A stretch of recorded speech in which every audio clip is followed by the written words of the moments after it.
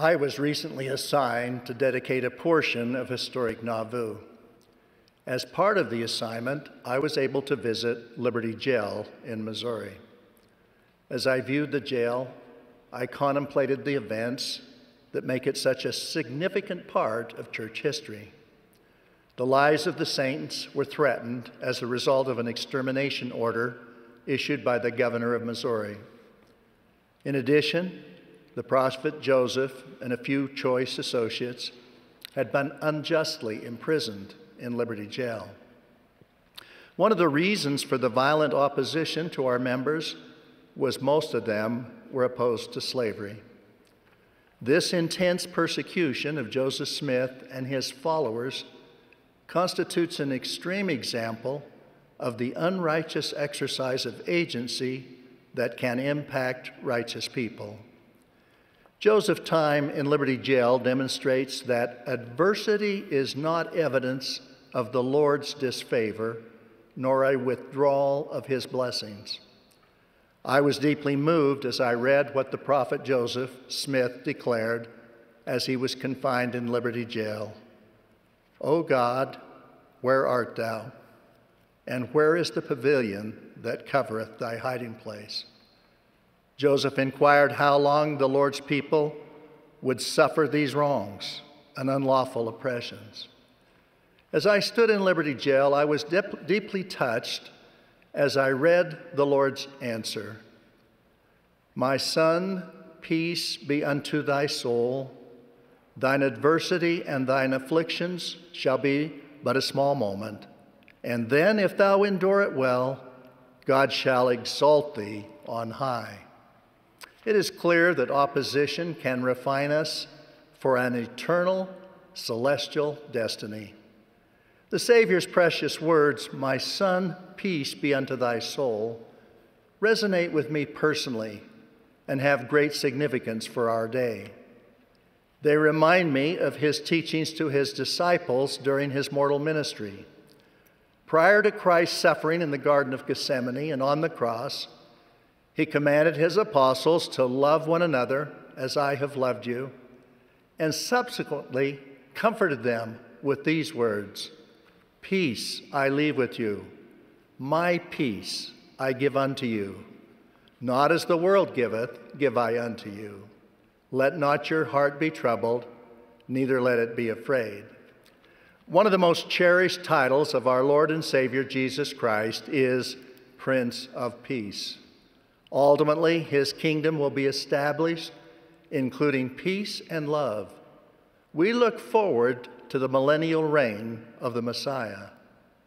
Notwithstanding this vision of the millennial reign, we know that world peace and harmony are not prevalent in our day.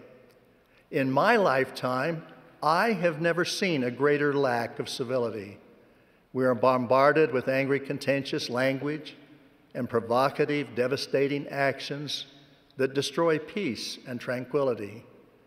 Peace in the world is not promised or assured until the second coming of Jesus Christ. The Savior instructed his apostles that his earthly mission would not achieve universal peace. He taught, think not that I am come to send peace on earth. Universal peace was not part of the Savior's initial mortal ministry. Universal peace does not exist today. However, personal peace can be achieved despite the anger, contention, and division that blights and corrupts our world today. It has never been more important to seek personal peace. A beautiful and beloved new hymn written for today's youth by Brother Nick Day, titled Peace in Christ, declares, when there's no peace on earth, there is peace in Christ. We were blessed to have this hymn just before the worldwide COVID-19 pandemic. This hymn reflects in a beautiful fashion the aspiration for peace and appropriately emphasizes that peace is anchored in the life and mission of Jesus Christ. President Joseph F. Smith declared, There never can come to the world that spirit of peace and love until mankind will receive God's truth and God's message and acknowledge his power and authority, which is divine. While we will never retreat from efforts to achieve universal peace, we have been assured that we can have personal peace as Christ teaches. This principle is set forth in the Doctrine and Covenants. But learn that he who doeth the works of righteousness shall receive his reward, even peace in this world and eternal life in the world to come. What are some of the works of righteousness that will help us deal with disputations and lessen contention and find peace in this world? All of Christ's teachings point in this direction. I will mention a few which I believe are particularly important.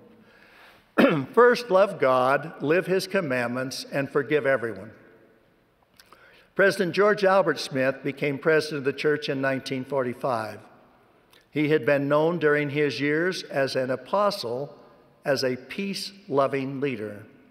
In the preceding 15 years before he became president, the challenges and trials of a massive worldwide depression, followed by the death and destruction of World War II, had been anything but peaceful. At the conclusion of World War II, during his first general conference as president in October 1945, President Smith reminded the saints of the Savior's invitation to love their neighbors and forgive their enemies, and then taught, that is the spirit all Latter-day Saints should seek to possess if they hope someday to stand in his presence and receive at his hands a glorious welcome home. Second, seek the fruits of the Spirit. The Apostle Paul, in his epistle to the Galatians, sets forth the dichotomy between works of righteousness that qualify us to inherit the kingdom of God and works that can, without repentance, disqualify us.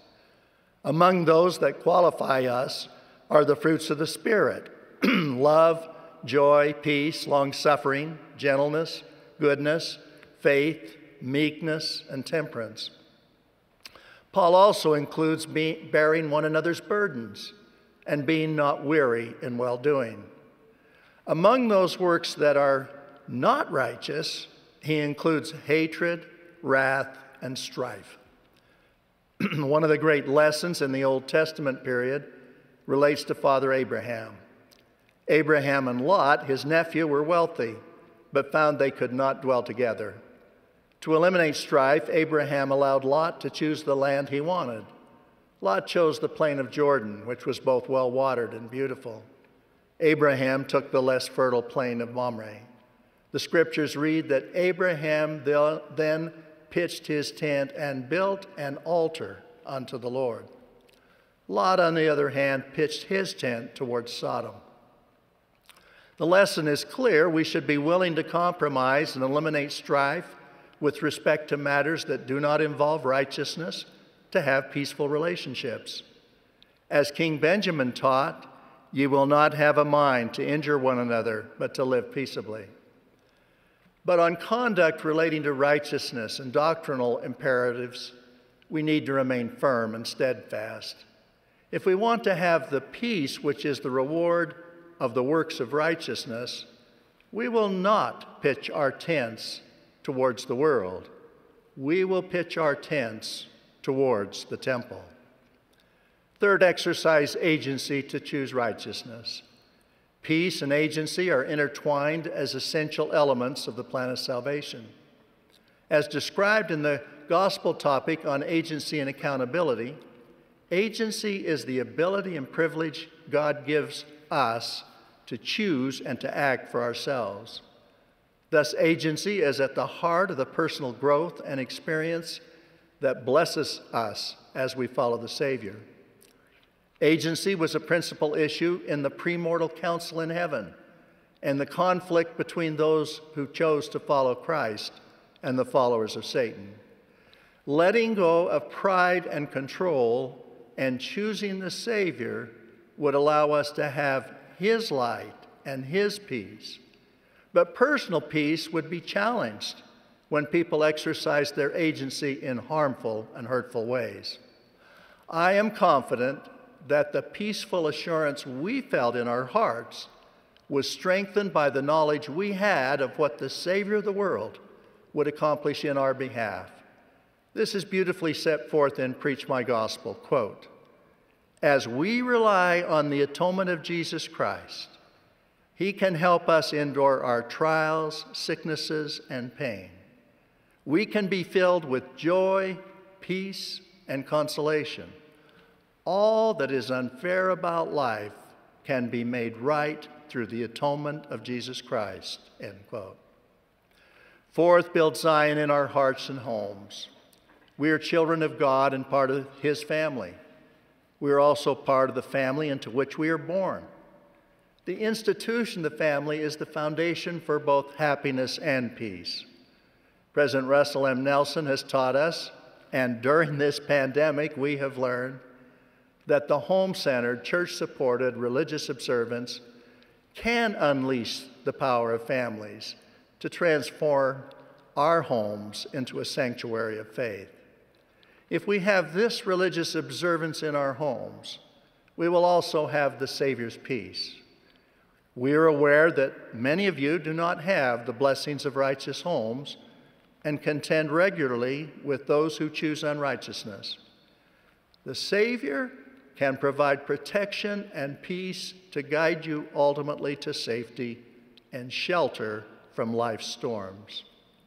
I assure you that the joy, love, and fulfillment experienced in loving, righteous families produces both peace and happiness. Love and kindness are at the center of having Zion in our hearts and homes. Fifth, follow the current admonitions of our prophet. Our peace is greatly enhanced when we follow the Lord's prophet, President Russell M. Nelson. We will shortly have an opportunity to hear from him. He was prepared from the foundations of the world for this calling. His personal preparation has been most remarkable. He has taught us that we can feel enduring peace and joy even during turbulent times as we strive to become more like our Savior, Jesus Christ. He has counseled us to repent daily to receive the Lord's cleansing, healing, and strengthening power.